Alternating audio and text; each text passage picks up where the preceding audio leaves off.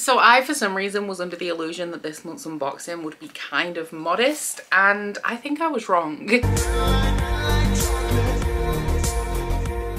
We don't have any Fairyloot special editions this month, and I feel like that's why it does seem like it's a little bit less, but we do still have 4 monthly subscriptions and 1 special edition that I got from Goldsboro. So we do of course have our usual suspects, which are the rep packages. I am currently a rep for both the adult and the young adult Fairyloot boxes, so thank you very much to Fairyloot for sending me these to show to you guys on my channel.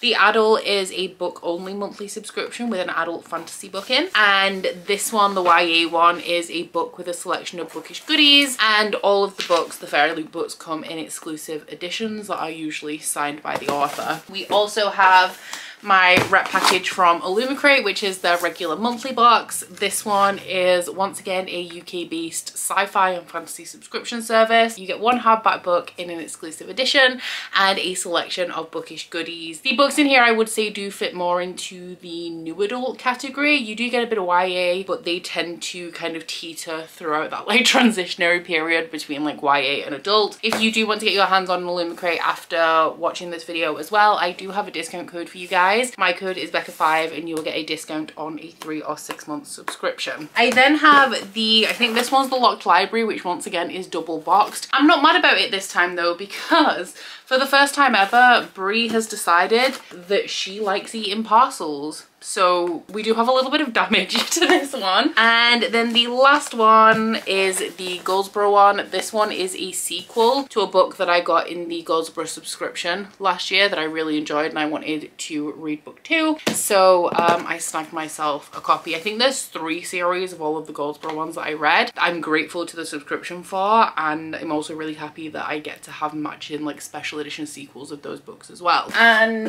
the Locked Library and this one are the ones that I paid for myself. So I have also lost my box cutter. I can't remember where I put it, so we're going to be using scissors. I'm sorry, Ash, I know it hurts you. So we'll start off with the Illumicrate while it's right here. The book for this month I think is the newest Daphne Press book, and I've heard that it matches my June Patreon bookmark really well, so I'm really excited to see the edition. This is also the one that arrived the most recently. Oh, and we have some celestial theming in here, which the book is going to be the new Daphne Press book. The theme is night and day.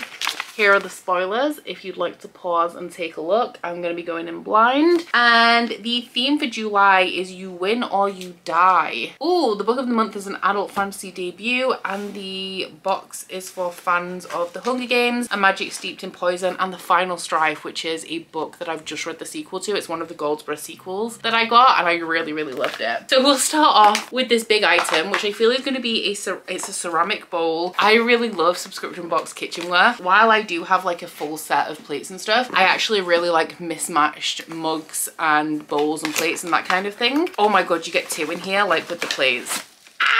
I already know, I feel that this is going to be my favorite item. But we have a night bowl and a day bowl. I use the plates pretty frequently as well, so I'm so happy that we've got bowls, especially because we hardly have any bowls left because Curtis smashes them pretty frequently. But we have a day bowl and a night bowl. I love useful items. And I especially love me some homeware. The next item is fabric. Is it a cushion cover? It does seem to be. It is, oh, I like this. We have a day side and a night side. The theming of this box is going to be on point. I should have known when it was night and day that it would like hit all of my buttons. We then have this, which feels like it could be a coaster potentially. It is, once again, a night and a day coaster. We also have, oh, what are these? They're shoe charms, so you put your laces through them. That's pretty cool in the fact that like the theme is night and day, so you have a night and a day one. I like that idea. Am I going to use these? I don't know. I might put them on a pair of my trainers and see how they look, because I don't know. We'll see. I'll put them on and we'll see how they look and we'll decide if I like those. Then the last thing we have is, oh, I understand why my June bookmark matches the Illumicrate book of the month. It's because the theme of my bookmark was night and day. Oh.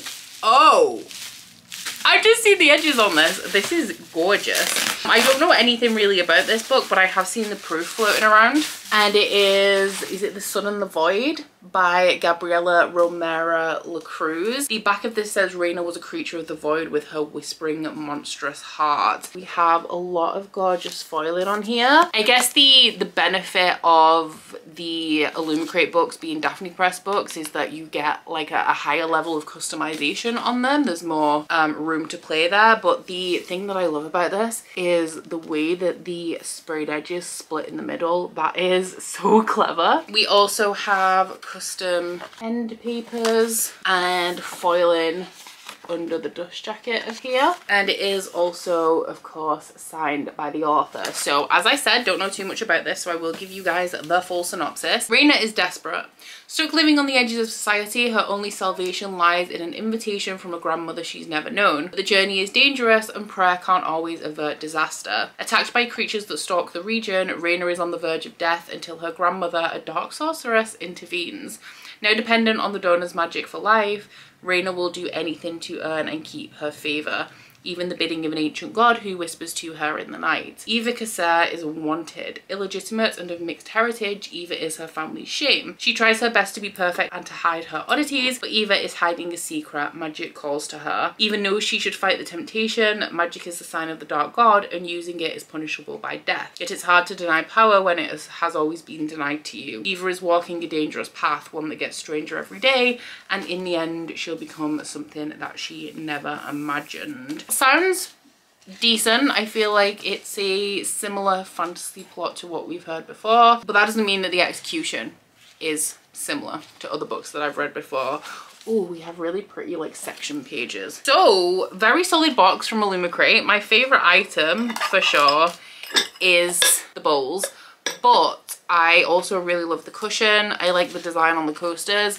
These are the only ones that I'm slightly iffy about. This is the only item I'm slightly iffy about, but it might turn out that I like them once I've actually tried them on my shoes. And of course, as usual, down in the comments, let me know what your guys' favourite item from this box is. So next we will move on to the adult Fairyloot. I don't think I've been spoiled for this yet. It's hard with the ones that arrive early in the month, because by the time we get to this point, a lot of people are now posting them on Instagram and stuff, but I still haven't unboxed them. But I don't think this is one I've been spoiled for unless I haven't noticed it's the adult Fairyloot book. Oh no, I already knew what this was, but I don't think I knew that this was the adult book. I thought this was a YA book. The theme is the underworld, and the book I'm pretty sure is it Shanghai Immortal? I am interested to see the customizations, which it has very pretty stenciled edges so far. Oh, we also have, what is it called? A letter from the author on the back of this art, which you don't normally get with the adult box. So this cover I think is the same as the standard cover, but with a darker color palette. I will of course overlay the original over the top, but I really like how it kind of follows the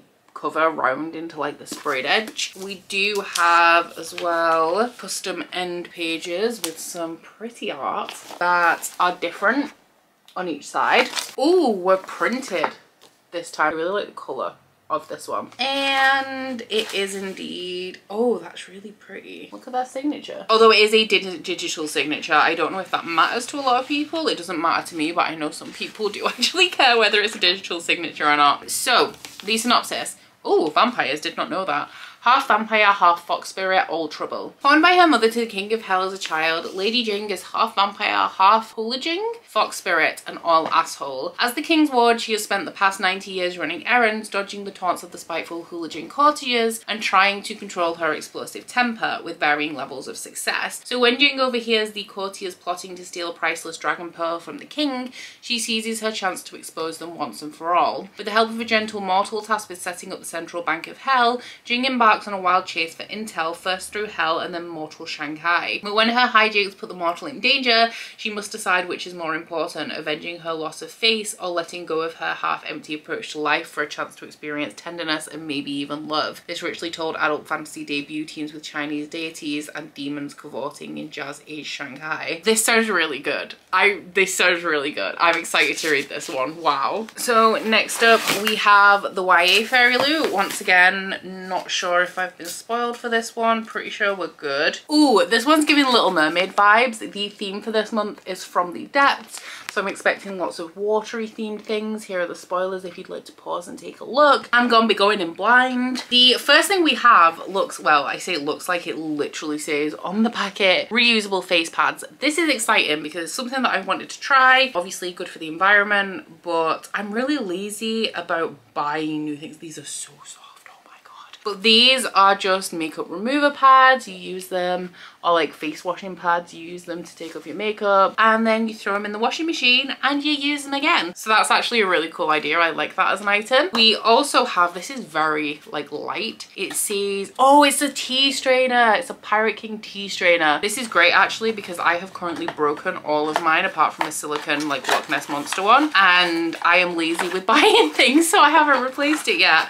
But this one has a little wooden like holder. Oh, it's the Daughter of the Pirate King by Trisha Levenseller, and it has a, oh hi, it has a quote on it that says it's a bold and stupid move, I like it, and then the strainer like just sits in the middle there. We also have a cushion cover in here.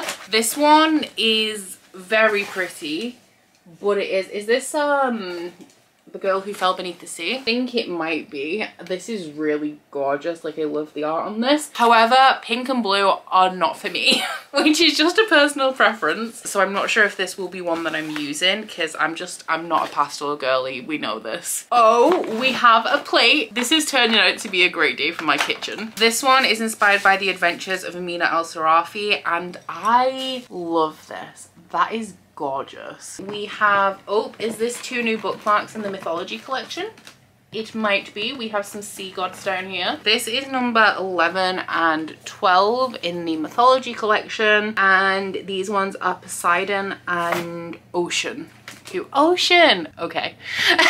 So it fits the theme of the box perfectly. And then the last items we have before we get to the book are the collectible tarot cards of the month. There are 2 of these in every Fairyloot, and eventually you will have like a full deck of tarot. And these ones are Achilles and Patroclus, of course, from, I mean, mythology, but also from the Song of Achilles by Madeline Miller. So last up we have the book of the month, which I still don't think I know what it is. But in here we also have the monthly fairy scoop. The theme for next month is Cruel Intentions. Ooh. And this one is for fans of Only a Monster, One Dark Window, The Wicker King, and there will be 2 other fandom neutral items in there as well. This book also has a very pretty sprayed edge on it. We also have a letter from the author on the back of this art, and we should have, there it is, the monthly spoiler card art bookmark. The book of the month goes this way. I love the dark blue and green color scheme already, and it is Sing Me to Sleep by Gabby Burton. I have not heard of this book. Have I heard of any books at this point? Am I even a booktuber? Sack me, guys, please. Oh, we have really pretty end pages. I just love the like really dark teal and like navy, turquoise and gold color theme palette on here. The back of this says a duty to protect, a desire to kill, an impossible love, and under the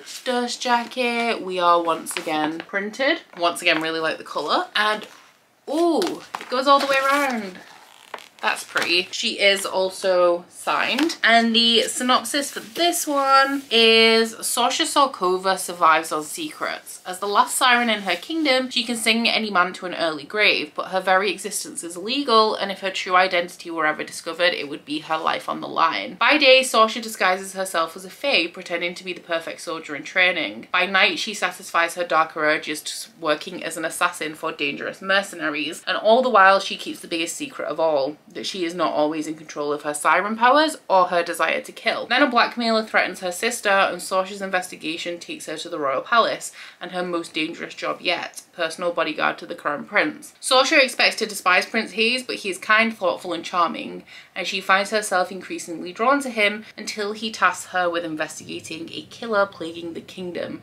The problem? The killer is Sasha. Trapped by her deadly double life, Sasha can't leave the palace until she saves her sister, but who will save her from herself? I like the sound of this. The only thing that might put me off a little bit is that I don't think I've really read a water themed book that I've truly enjoyed. So it sounds good, but I don't have a good track record with like mermaid and siren books, so we'll see how this one goes. Down in the comments, of course, let me know what your favorite item from this month's Fairyloot box is. I love this box, I really do, but my favorite I think is the plate, but I really like these as an item as well, like the makeup pads. Next up we will do the very battered, beaten and eaten Locked Library book. This is the one that I've been spoiled for. I caught a glimpse of it, realised it was Locked Library and quickly scrolled away, but it is not a book that I recognise at all. So let's see what Locked Library has in store for us this month. I'm still very impressed with Locked Library books at the minute. Probably right now my favourite subscription. I need to read some of the books, and like truly I do want to do a video like where I read all of the books,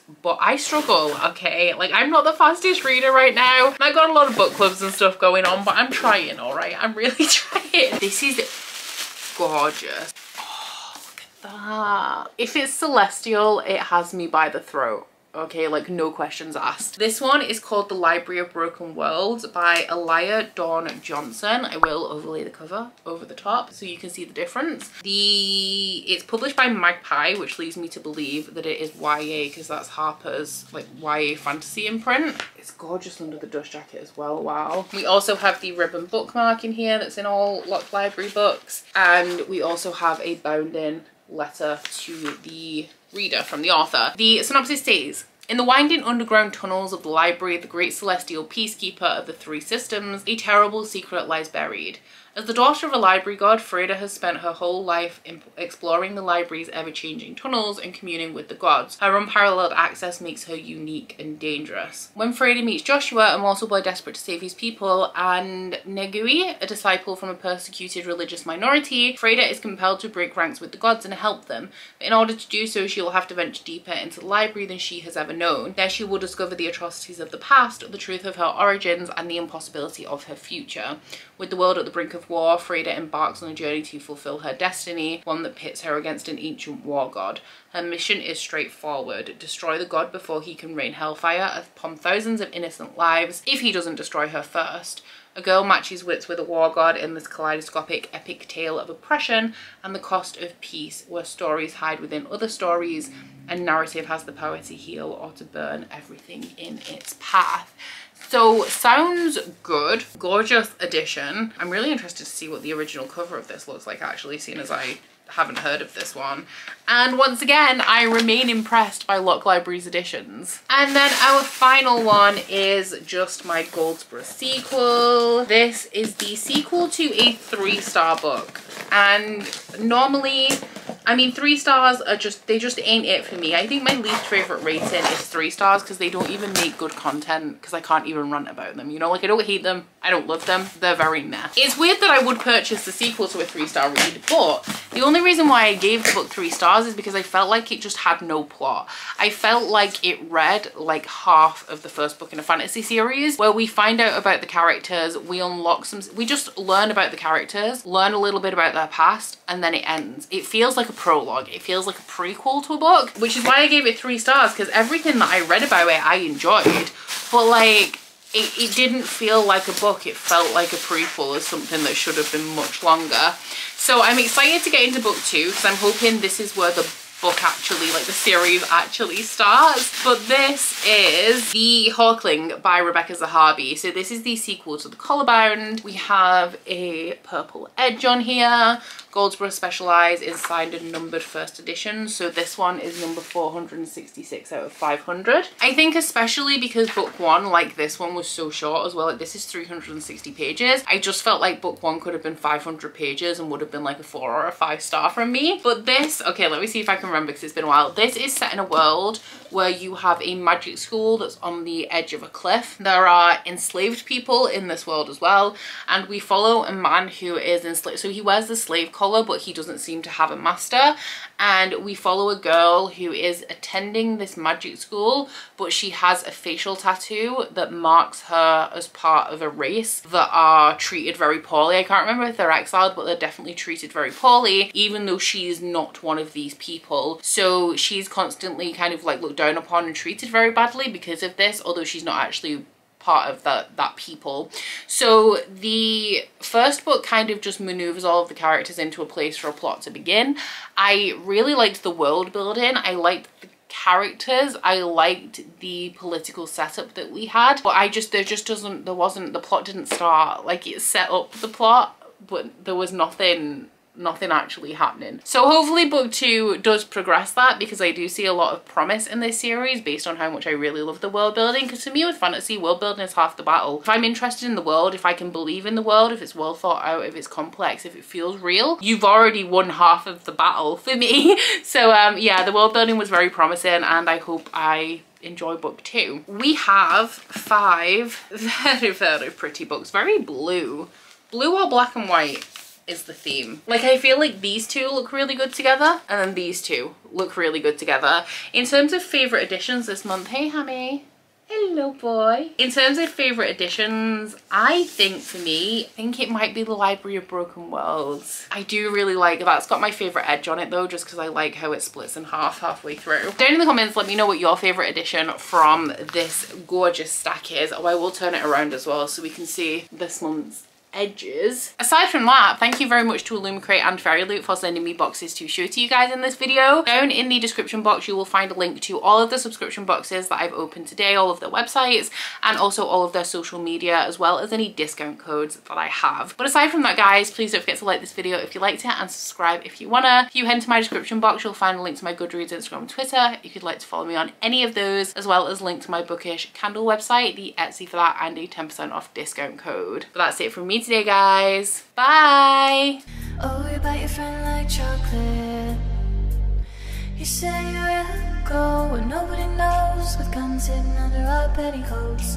We're never gonna quit it, no, we're never gonna quit it, no.